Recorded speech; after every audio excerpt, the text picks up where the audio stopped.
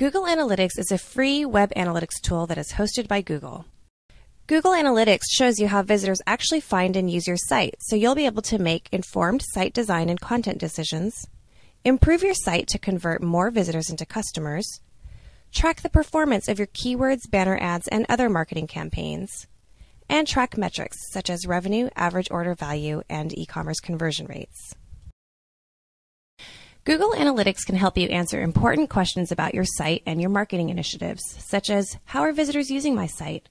How can I make my marketing campaigns more effective and accountable? Is my content effective? Where are visitors abandoning their shopping carts and where do they go afterwards? How can I improve my site navigation and help my visitors get more out of the site? Google Analytics has been designed to meet the needs of novice users as well as web analytics experts. Some of the features include Map Overlay, which can help you understand how to best target campaigns by geographic region.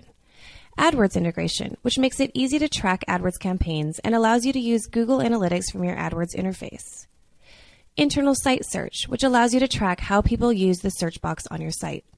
Benchmarking, so that you can see whether your site usage metrics underperform or outperform those of your industry vertical. And funnel visualization, so that you can optimize your checkout and conversion click paths. Here's how Google Analytics works.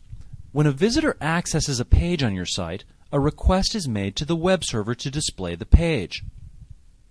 The page is served, and the Google Analytics tracking code JavaScript is executed. The Google Analytics tracking code, which is a snippet of code that you place on each page of your site, calls the track page view method. At this point, the Google Analytics first-party cookies are read and/or written.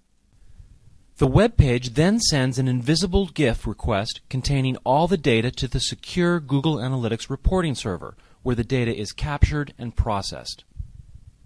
Data is processed regularly throughout the day, and you can see the results in your reports.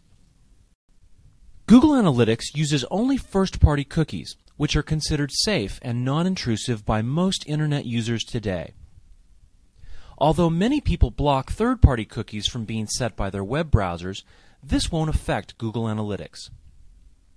Someone who blocks all cookies, however, won't be tracked by Google Analytics, since all the data is passed to the Google Analytics server via the first-party cookies. Someone who deletes their cookies will still be tracked, but they'll be identified as a new visitor to the site, and Google Analytics won't be able to attribute their conversions to a prior referring campaign. People delete cookies for many reasons, one of which is to prevent personal data from being captured or reported. But note that Google Analytics does not report on personally identifiable information. You'll learn more about cookies as they relate to Google Analytics in a later module. A much less common scenario is that a visitor to your site has disabled JavaScript on his or her browser.